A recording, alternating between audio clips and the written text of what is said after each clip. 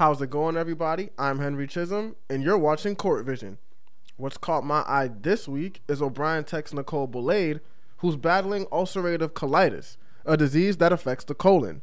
However, she says she's not going to lose this battle. This illness isn't going to stop me, because it won't. I'm going to go out there and I'm going to try as hard as I can to run up and down the court.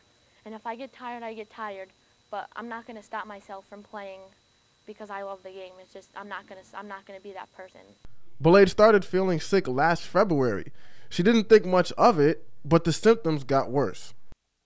It's all of the things that you think when you're sick, when you have the flu. I had that every single day. It just wasn't getting better.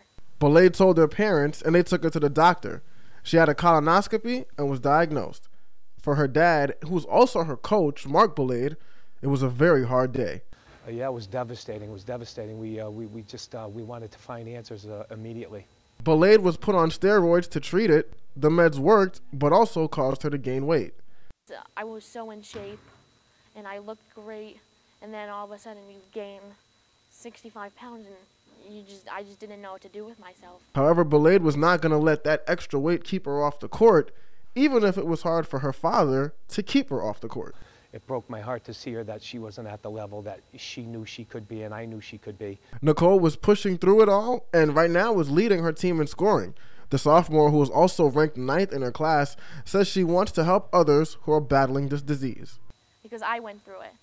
And being a nurse, you just help people and you help patients get better. Reporting from Ansonia for GameTimeCT.com, I'm Henry Chisholm.